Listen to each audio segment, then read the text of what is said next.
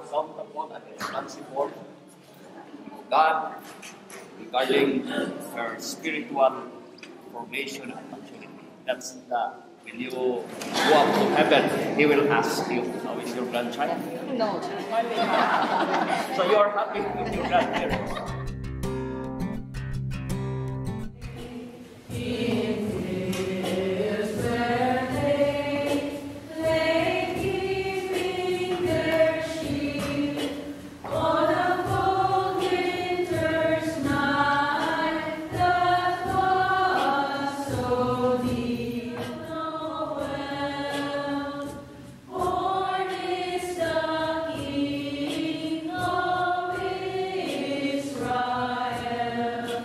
What name do you give your child? Gabriella Faith. Gabriella Faith Desasino. What do you ask of God's church for Gabriella Faith? Baptism. Baptism. You have asked to have your daughter baptized. In doing so, you are accepting the responsibility of training her in the practice of the faith. It will be your duty to bring her up to keep God's commandments as Christ taught us by loving God and our neighbor. Do you clearly understand what you are undertaking?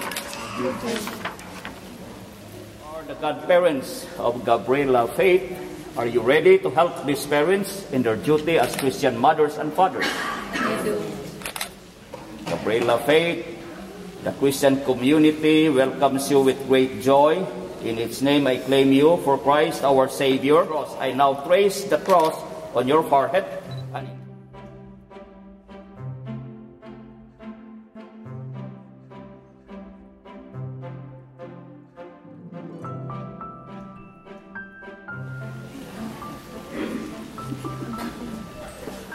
Let us ask our Lord Jesus Christ to look lovingly on this child who is to be baptized, and on her parents and godparents, and on all the baptized by the mystery of your death and resurrection. Bathe this child in light. Give her the new life of baptism, your love.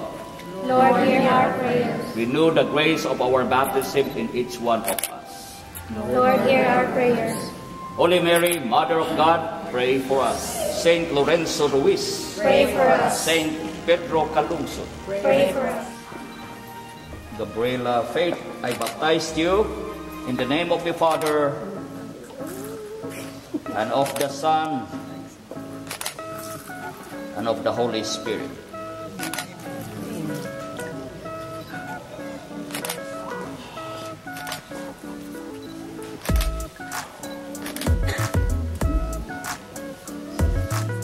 God of what?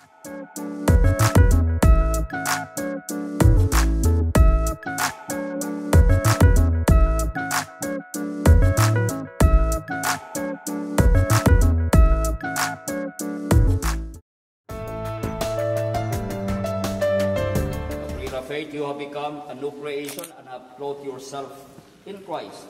See in this white garment the outward sign of your Christian dignity. With your family and friends to help you by word and example, bring that dignity unstained into the everlasting life of heaven. Amen.